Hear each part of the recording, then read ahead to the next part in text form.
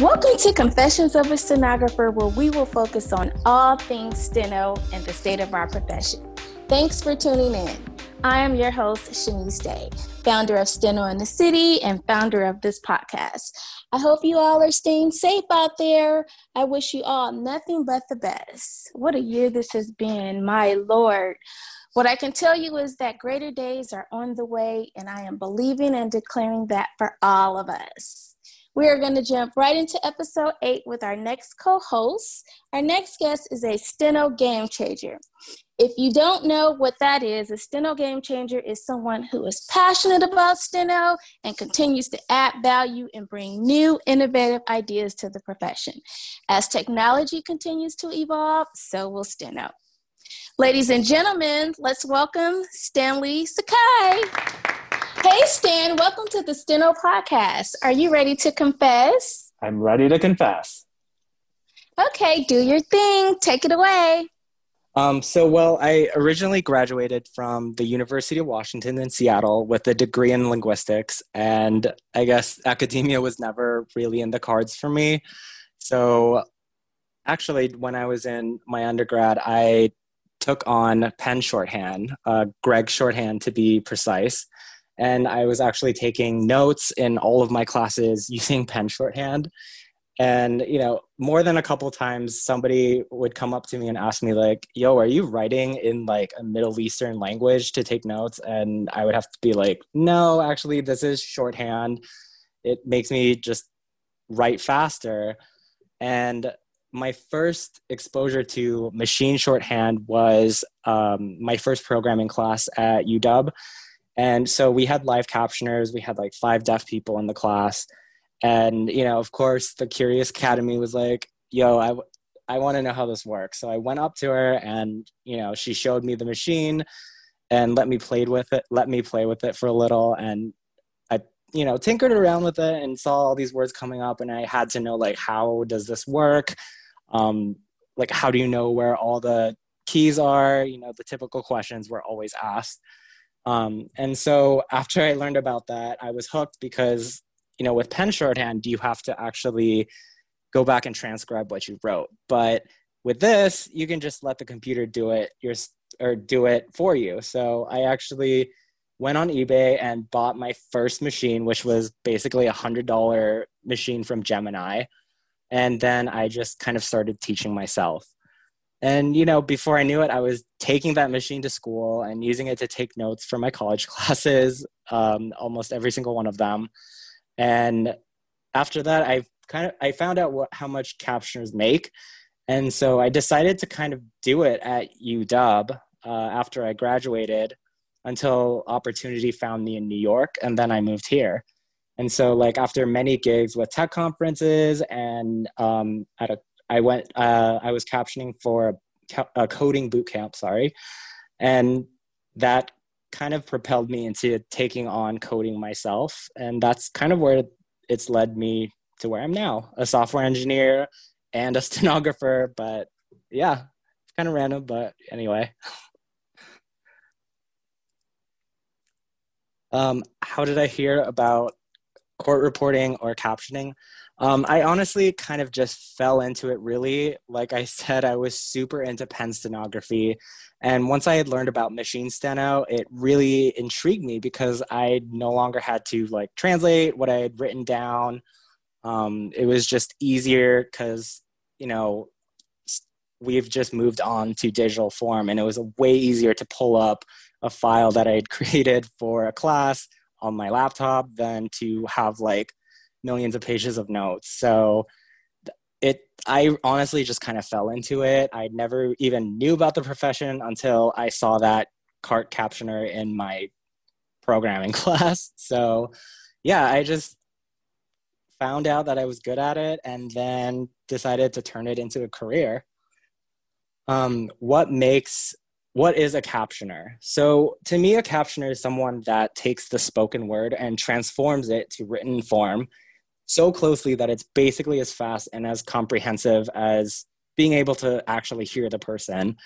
In my experience, working with deaf people, both who are kind of passive in audiences at like conferences, or people who actually need that text to interact with people, it has to be as fast and as complete as possible. So at minimal drops, you have to just stay on the speaker and get the message across as fast as possible, which, you know, differs from court reporting because you can go back and edit. But to me, it's really the real-time aspect of captioning that makes a captioner. As far as what makes a good captioner, I would say that the most important one, or the most important trait of a good captioner, is you have to be a fast learner and adaptable, because you never really know what you're going to be thrown. You know, people try to help you with prep material. They try to help you with all the emails and stuff, but there's always going to be something that pops up that you either don't know is in your dictionary, or you don't actually know the word. So you have to be mentally flexible enough to be like, okay, this sounds like a Middle Eastern word. How would it look if it were spelled that way? You know, among many other things. Like if they're doing math, you have to be able to get all the terminology down, all the like variables and letters and stuff, which is not something that normally appears in court dictation. So I would say mentally flexible again, and a fast learner. You have to be good at technology. You know, when it comes down to it, captioners, this is a technological job. Like you have to be able to use your CAT software. Doesn't matter what it is, just know how to use it well, so that if you happen to come across an error, or if you happen to come across an untranslate, you have to know how to like just fix that right away. The next I would say is working well under pressure. And you know, this like trait also carries over to the court reporting world, obviously, but I think it's a different kind of pressure, because when you're a captioner, it is truly real time. And especially, like I said before, when you're dealing with a deaf client who needs to be able to communicate in real time, you have to be fast. And if you're not fast, you might let someone down because they'll lose their opportunity to get a word in because you're behind. Or one of the things that actually like kind of like consumes me is when they tell jokes, because if you don't get the punchline down fast enough, it's just kind of awkward, because you know you're laughing and you know your client may laugh like 2 seconds later, but if you're not fast enough, the context of that joke will quickly leave, and it won't make sense to you or the client. So yeah, working well under pressure. And the final one I would say is you have to be perfectionistic but realistic. So I see a lot of, or I see a lot of captioners say like, you know, what's the correct way to do this? You know, how would you do this? When you're actually on the job, I think those are great tips on like, oh, like I would paragraph for this or put a parenthetical here, you know, like these very like kind of nebulous guidelines. But like when you're under pressure, those things might not happen. So you have to be okay with that. You have to be able to accept that what you're outputting is not 100% perfect. But you also have to be perfectionist enough to improve upon your mistakes. If you see a term coming up over and over, it's not acceptable in my mind to get it wrong over and over, which I've actually heard from my, cart and captioning clients that, I have this captioner who makes the same mistake again and again. So, be perfectionistic to the point where you are willing to learn from your mistakes, but you have to be realistic. Like things are fast. You're always going to be thrown things that you don't know. So just like kind of roll with it and don't be too hard on yourself, because at the end of the day, if your mental health is not on point, you're not going to perform your best. And my advice to that is just be empathetic and compassionate to yourself, because you're also human. Can you explain your role as a software engineer and your coding in steno? So I originally started steno, obviously doing more traditional things, captioning classes, captioning lectures, captioning conferences, etc. And that kind of led into app development, which I'll get into a little bit later, but it kind of like propelled me into this new or a different career. Well, it is new and different, but a different career of being a software engineer. And I just, because I already have steno in my instinct and I already know how much faster and how much more powerful being able to steno is, that it just came pretty natural to me that I would code using steno. I guess like kind of the nuts and bolts of it, you have to be able to come up with lots of different briefs for punctuation, which, for like captioning, you'll normally just you'll mostly stick to the basics like commas and periods and stuff. But in coding, you have to be able to write curly braces, square brackets, backticks, and all that stuff. So you just have to be creative. And it's just like any other word. Like I tell people, there's no reason why the way that we write guidelines is TKPW, HR, AO, EU, PBZ, or whatever. Same thing with punctuation marks. Like you can just come up with KLURB for curly brace or BRKT for square bracket. It's just like another word in steno. And so now I'm actually working for a large media company as a software developer, and I use steno every single day. It makes my life easier because not only am I communicating using steno, because most of our stuff is, online now, but it's definitely paid off in the amount of work that I've been able to kind of forego, because I can just hit a bunch of keys and have the same thing come out as pecking like 30 keys on a normal keyboard. So it's definitely paying off. And it's a really cool, I guess, kind of feature of being an engineer. A lot of people at my company have asked me about it. I've given several demos at our company, offsite events and stuff like that. So it's definitely like something that I kind of have always attached to my identity. Like even at my software job, I'm still known as Stenographer on Slack. Everyone just knows me as the person who knows steno. So it's never left. Even though I'm a software engineer, I'm still a stenographer. I'm still Stenographer. So what are the big events or conferences you've captioned? So at the beginning, obviously, I did a lot of classes. I did a lot of kind of like one-on-one events and services for a deaf individual. But as my career kind of progressed, I did, multiple large tech conferences with audiences that can range from the hundreds to the thousands. And, that helped me to kind of like settle my nerves of doing that kind of job. Kind of earlier in my career, I also did broadcast captioning, which was great for what it was back then. But I quickly found like more fun and more kind of on-brand opportunities. For example, I captioned Michelle Obama's book tour when she made her stop in Tacoma, Washington. And that was really cool. Jimmy Kimmel was on set. It was pretty awesome.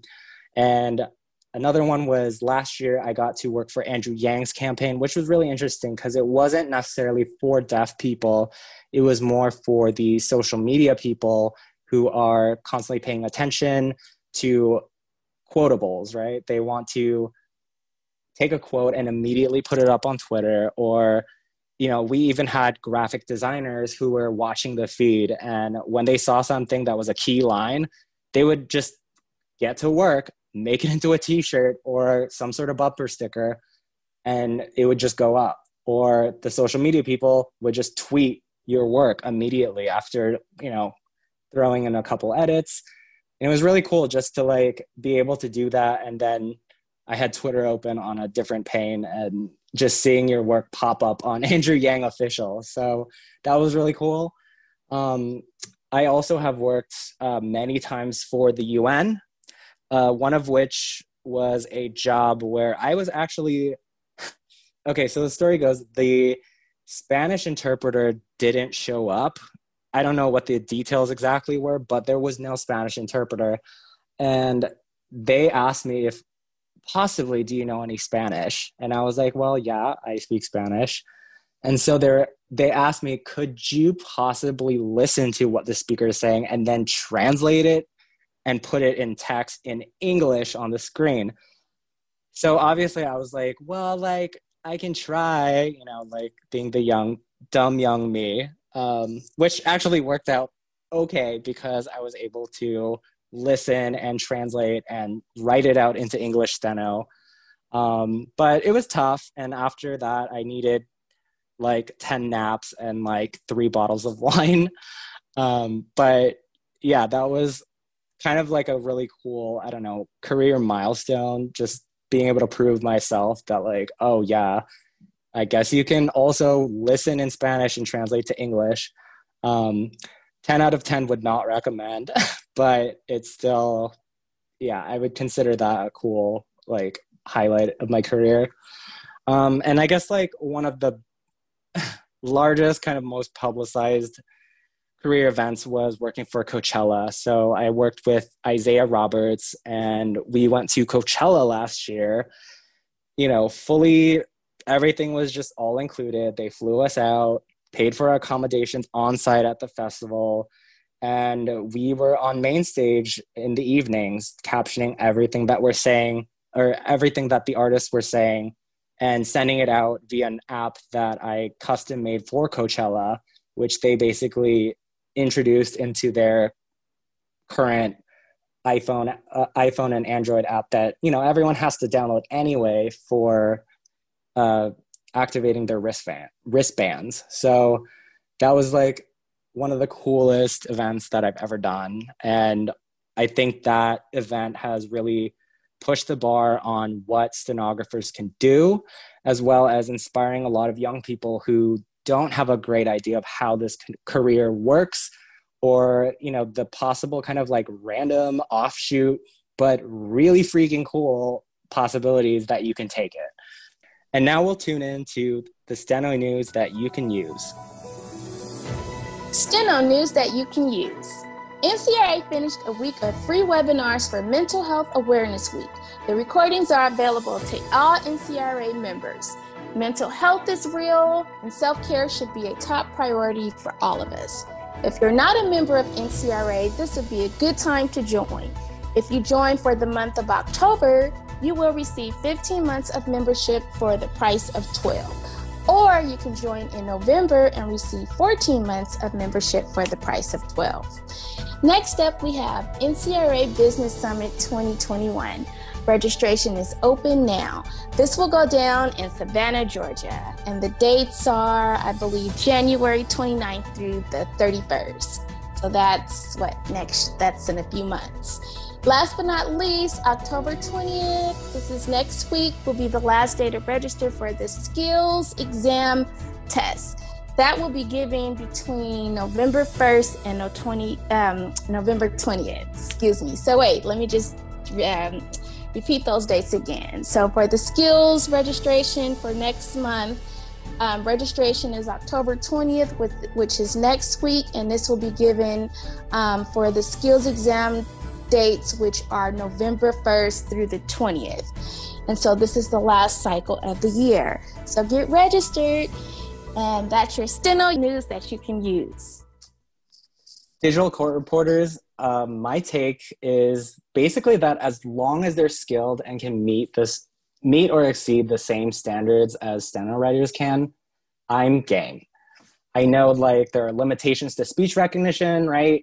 Which steno writers don't have, and a lot of steno writers kind of congregate on that and, you know, say like, oh, they can't do this. But you also have to realize that there are also limitations to steno, and you can't have one without both, right? So I think that as long as they can produce the same output, in the end, it's providing a type of service, and the means aren't so much as important to me, I guess, as the final product. So as long as you can do the exact same thing and to the same standards as a steno writer can. And by saying like the standards a steno writer can, I'm not implying that one is better or more, faster, whatever the argument is than the other.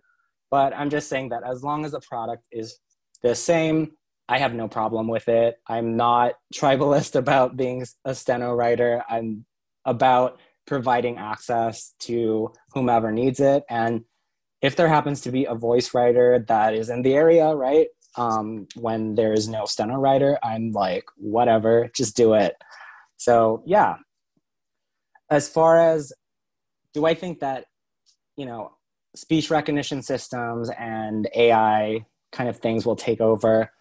So my take is I always like hesitate to give a one answer to this because this is a complicated question, for several reasons, right? So like, firstly, you have to state your definition of what, quote, take over the steno industry is. So do I think they'll take over like high profile, high consequence jobs where, if you mess up, it's kind of a big deal. It kind of makes your event look shoddy.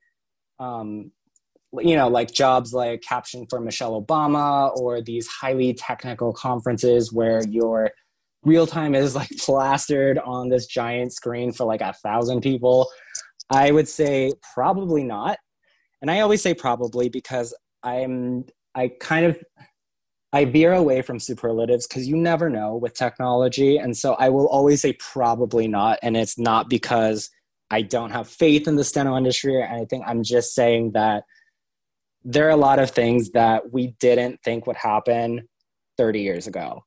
But there are a lot of things that we thought would happen 30 years ago that have not happened yet. And speech recognition just happens to be one of them.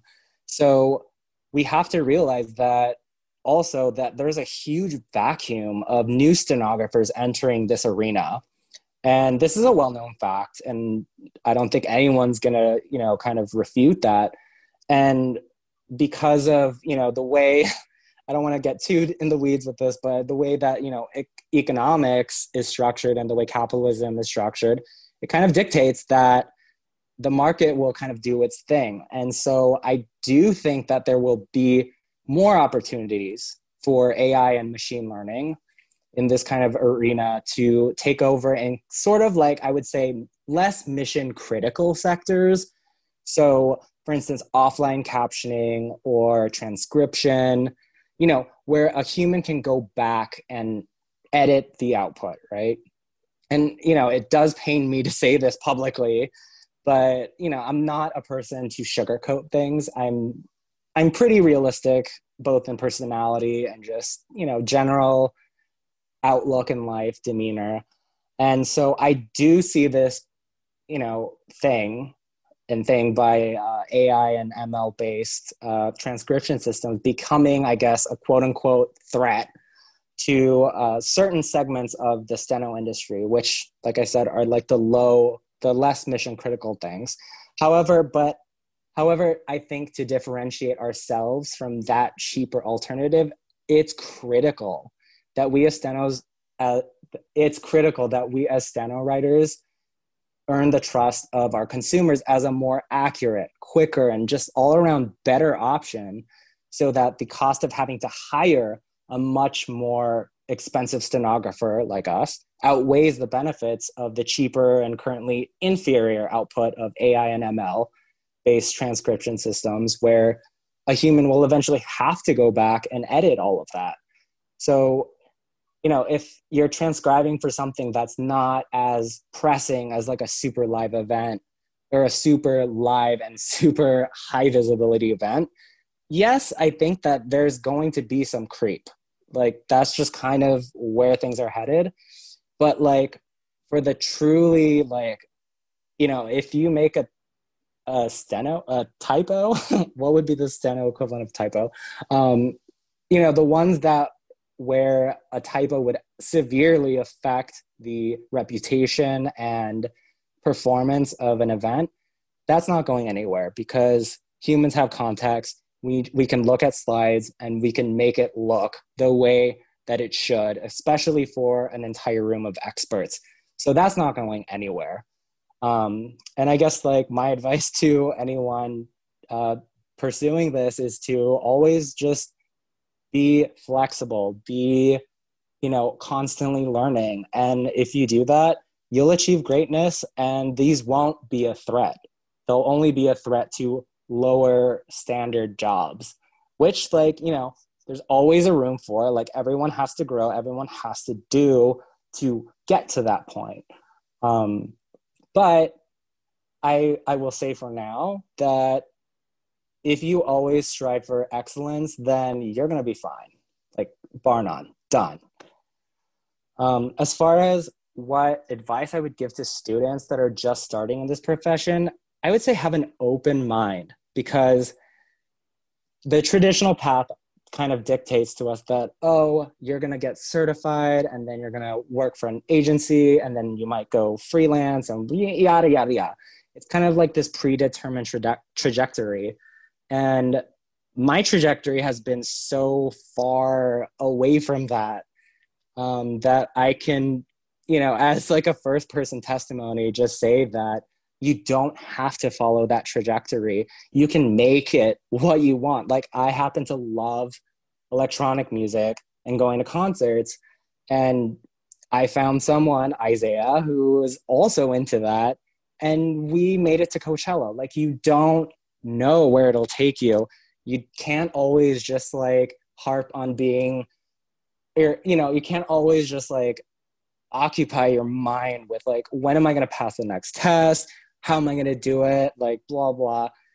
There's just so much anxiety around testing in the steno world. And I'm like, it's always, I will always say that you should get certified if you can, if it's in your mental bandwidth, your professional bandwidth, what have you.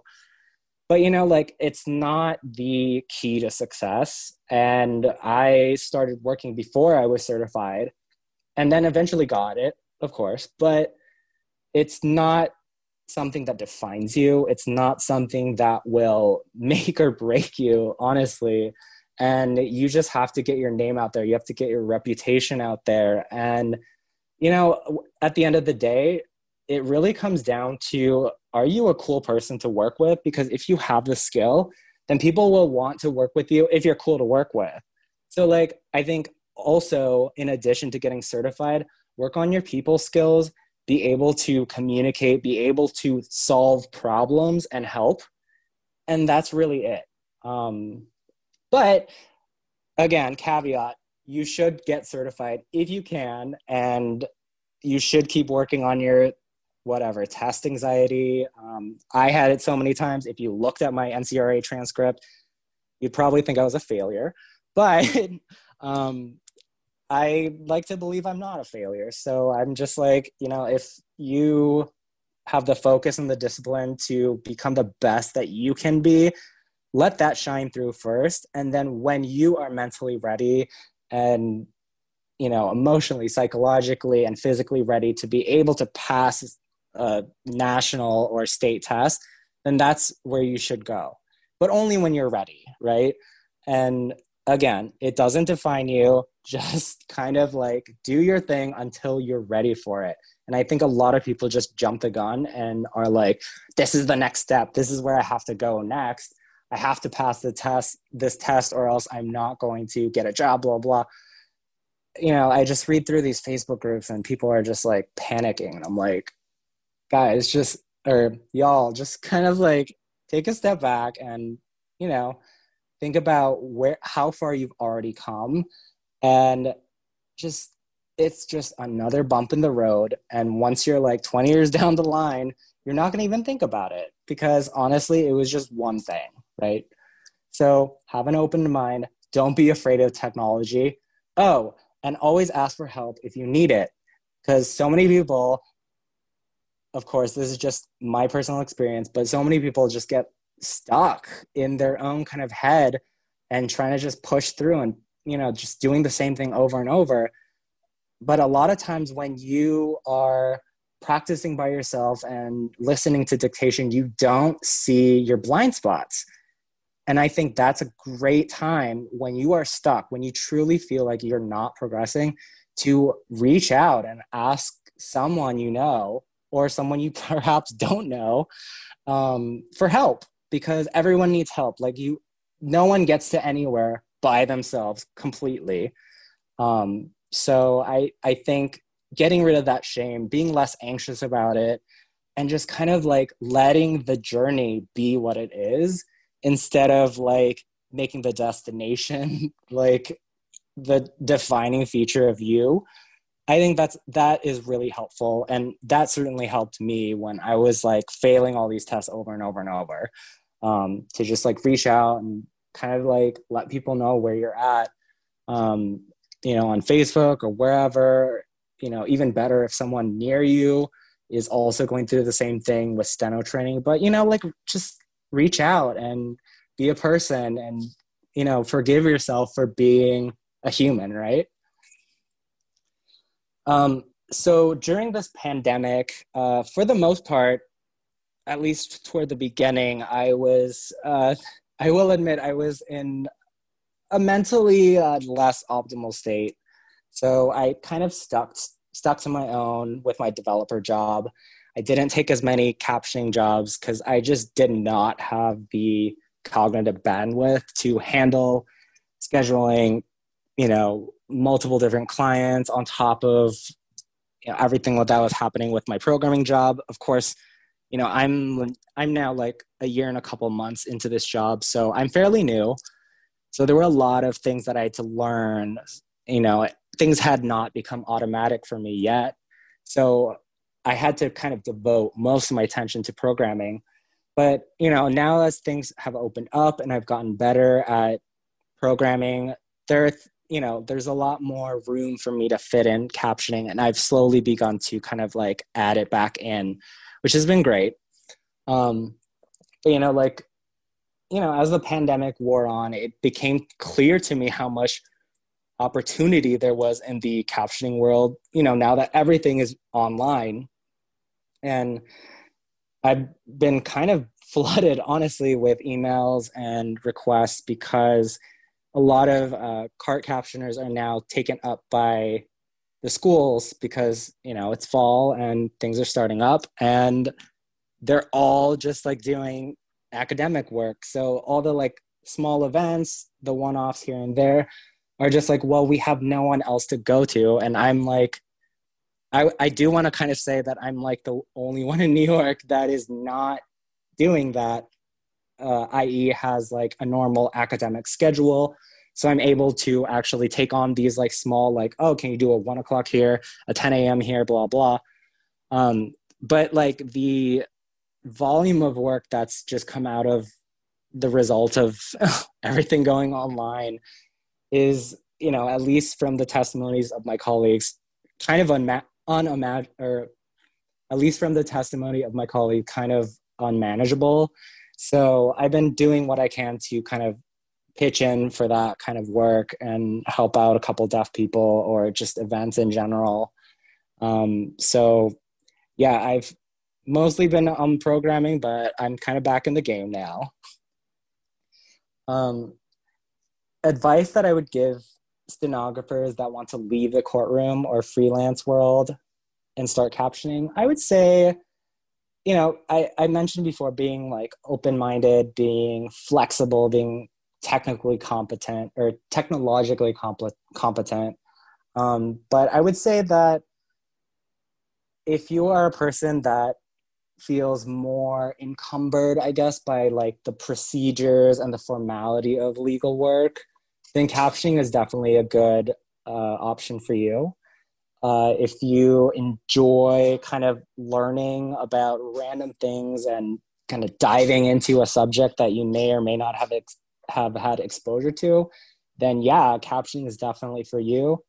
I know a lot of stenographers who like or having work that's predictable. So they go in the courtroom, it's legal dictation, it's in their wheelhouse, they know what, more or less what to expect. Of course, there's going to be differences, but I would say like if you are I don't know. So I'm ADHD, and if you have ADHD, I think captioning is a great job for you because it sets your schedule. You have to sit down, you have to concentrate, and then you have to learn about all these like, random things depending on whatever you're captioning. So I think it's a great job if you have ADHD.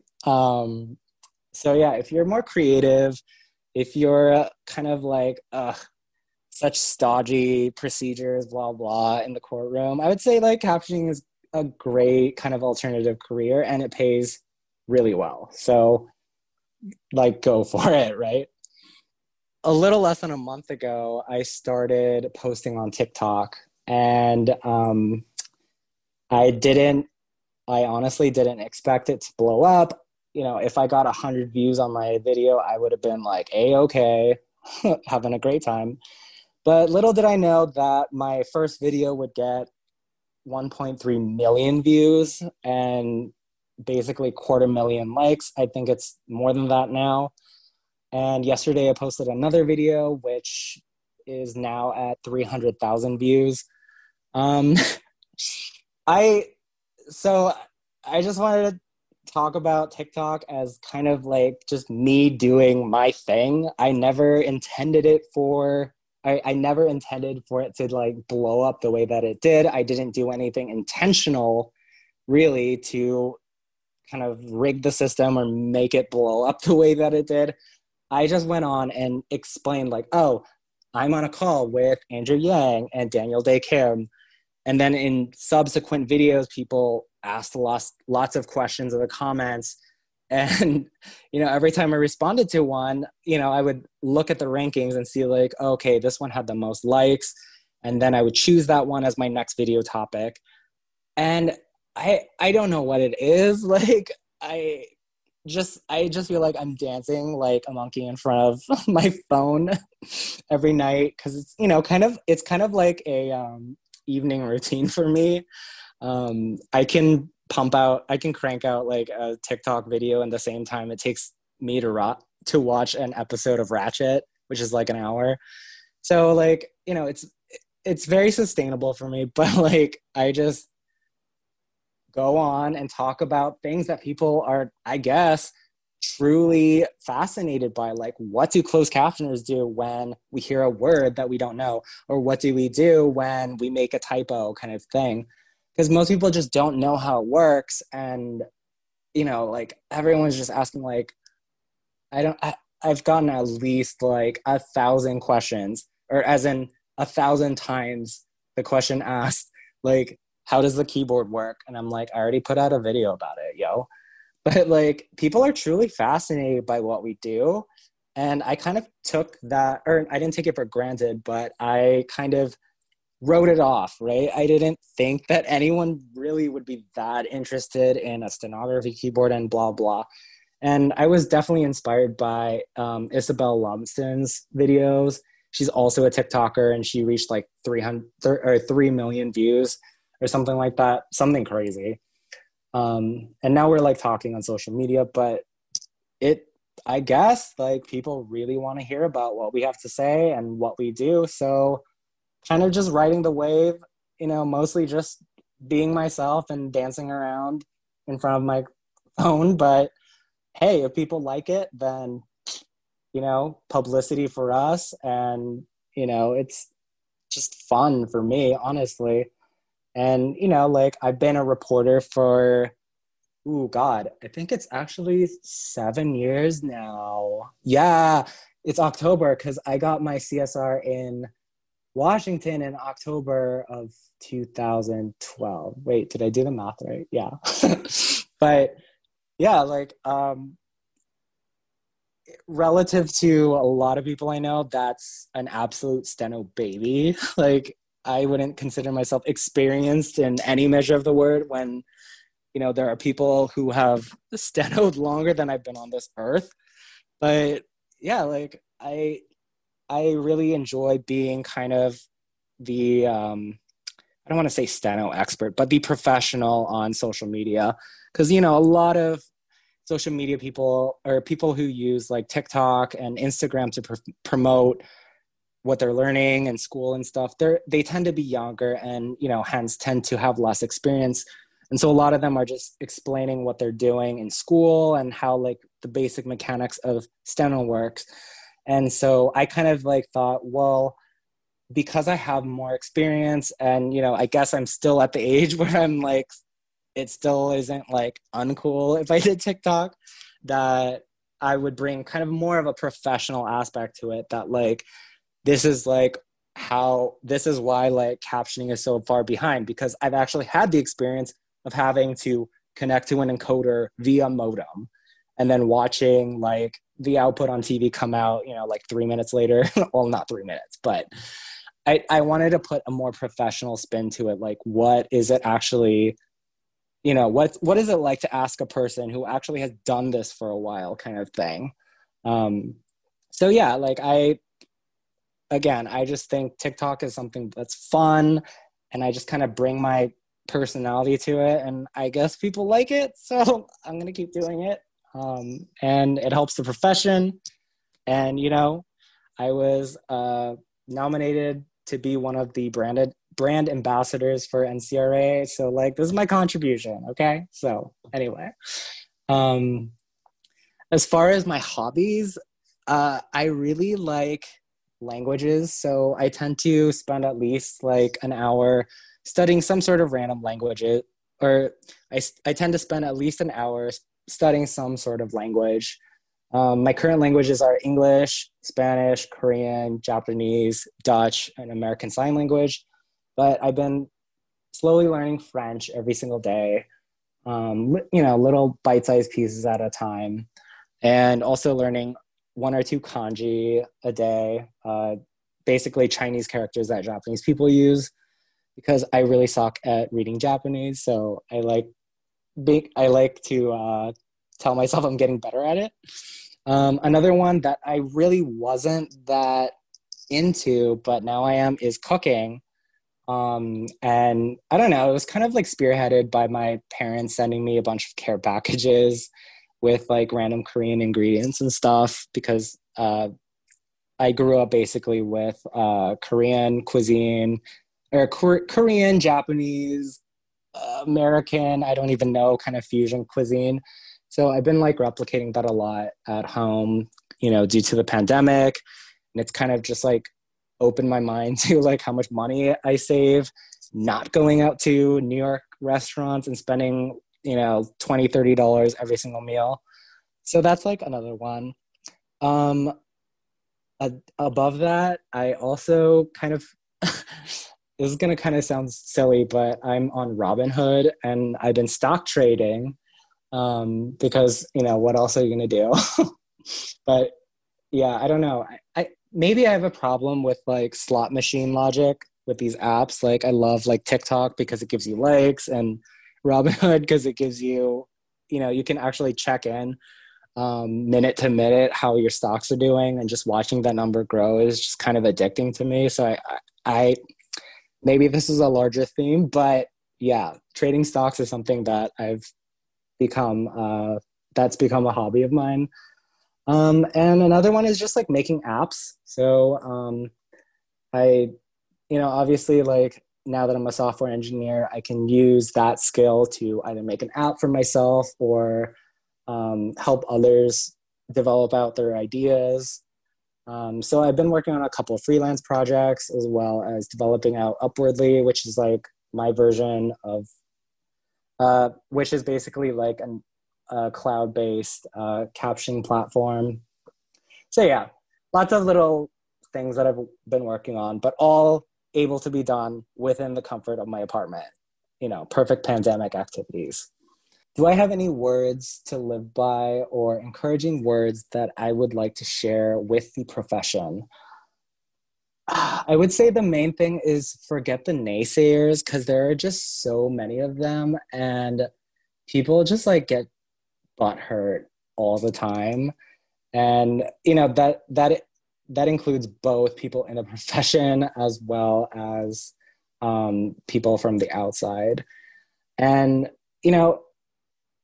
once you encounter a naysayer, it could be mentally debilitating. It could be very discouraging to be like, wow, Siri's getting good and Alexa's getting really good. Like, are you worried about your job kind of thing? And, it gets really exhausting having to fight back every single time because everyone seems to have that question, right? So, what I say is like, just forget the naysayers and do your best. And there will always be people trying to one up you and tell you that we're about to be obsolete and like, here are all the reasons and blah, blah, blah. Like, obviously I can't predict the future. I can't tell you whether or not we're going to be obsolete. I can just say that this is what I observe. But the best thing to do is just keep a smile on your face and know that you're excellent and just keep on keeping on with your talents. Because like I said before, if you strive for and achieve excellence, you're going to stand out. No matter what you do, because you're good, you're going to provide enough value to overcome all these kind of intruders, like all the like machine learning based cheaper alternatives to steno. So I just say like, just keep being you, be awesome. And also though, keep a smile on your face, be better than they are. And if they say something that, pisses you off, that kind of puts you down, feel sorry for them. You don't have to be like, cantankerous or, rude to them. Just be like, oh, I'm sorry you feel that way. And this is why I don't think my job's going to be taken over. But like, you don't really have to prove it to anyone. Just keep doing you, do what you do well, and just, do you, just do you, go off and do you, because you don't have to prove to anyone except for yourself. And I don't know how many times I've had to have this conversation.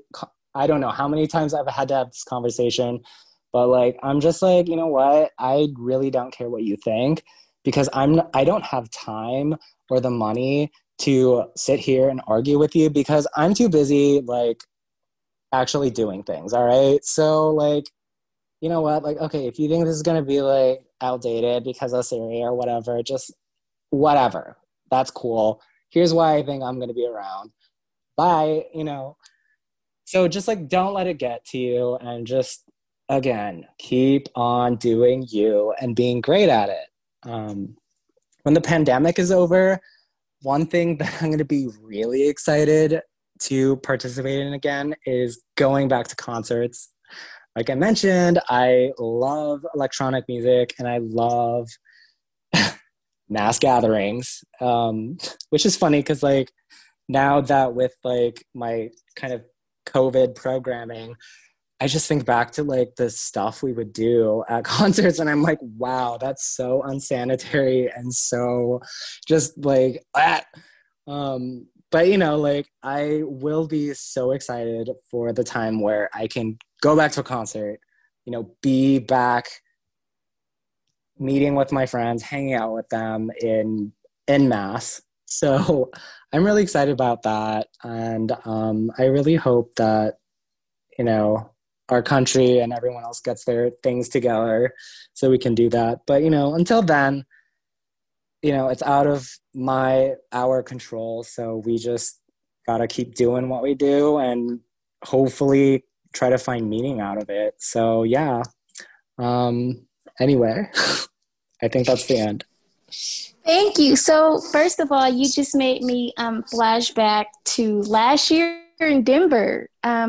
After the gala, you and Isaiah put together we went out Saturday night. Yeah. And we were out and we had a great time. That was an amazing evening. That was so good. Right. So I cannot wait. Hopefully we'll get to do that in Vegas again. Hopefully, yes. Yeah, I know. I don't know how it's going to be with the whole social distancing thing, but we all deserve it for next year. We have to make up since we weren't able to, go to Orlando. So you have said a lot Forget the naysayers. Just, I'm so proud of you. I love you.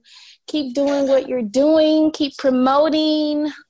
You're just, and you said 6 years. You are definitely a steno game changer. And you are, and I appreciate you. You're welcome. So, Stan, I want to thank you for being on Confessions of a Stenographer, and I want to thank you for confessing. Thank you. Oh my God, this was a great opportunity, and I'm always happy to share, as suggested by my social media habits, but anything I can do with my personality and what I've been able to achieve in my small time, very short time in the steno community, I'd love to just contribute and let everyone know that, there's always a way to make it work. So, yeah. Yes. Okay, thank you. I would like to thank everyone that took the time out to tune in to the 8th episode of this Steno podcast. If you have any questions, comments, or topics that you would like to hear on Confessions of a Stenographer, where we will focus on all things steno, you can send an email to the stenopodcast@gmail.com. And remember, this platform was designed for all of us. I am determined and will continue to add value to our profession. We are the highly skilled stenographers, and it is time that we recognize our worth. As technology evolves, so will stenography. We are here to stay, and we will continue to run our race. Until then, stay encouraged and don't forget to vote. Good night.